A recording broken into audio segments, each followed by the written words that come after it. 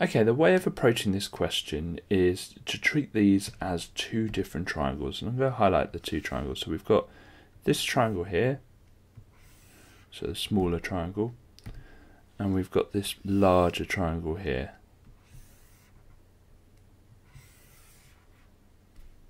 Okay, now if we look at the angles, this angle is shared between both the triangles, so it's going to be equal. The bottom left one is 90 degrees. So also we know that these two lines here are parallel.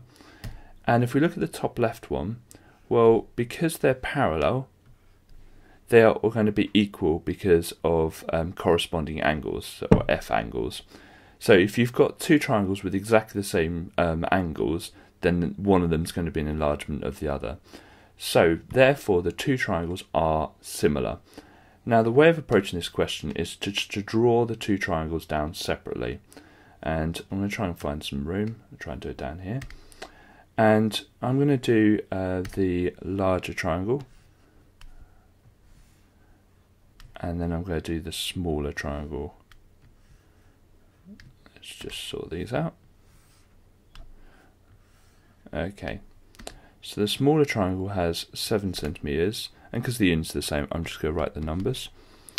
And the base of the smaller triangle is R, but the base of the bigger triangle, and this is really common to write down 14. It's not 14. It goes 14 here, and then it goes R for the rest of it. So in total, it's 14 plus R. Okay. Now, with all enlargements, there is a scale factor, and the scale factor is what you do to all of the smaller lengths to get to the bigger length. So, I'm going to work out the scale factor, and it's big length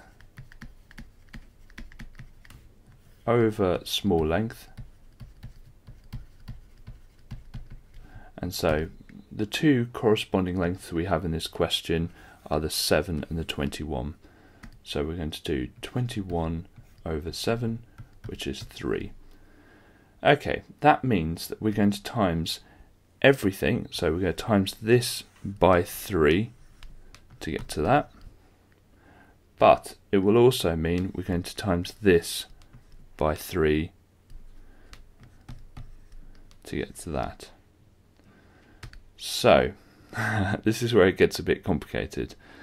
So the larger length of the shape is going to be 3 lots of R, okay, because we times R by 3 to get to it.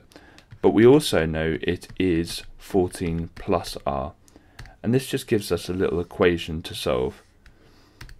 So we're going to take away R from both sides. So 2R equals 14, and then we're going to divide by 2 both sides. R equals 7. And you could have got this answer through just trial and improvement. The other way you could think about it is the new length is going to be 3 lots of R. So if we have a look at that, an R there and an R there. Okay, and it's not drawn to scale, so it's going to be 3 lots of R.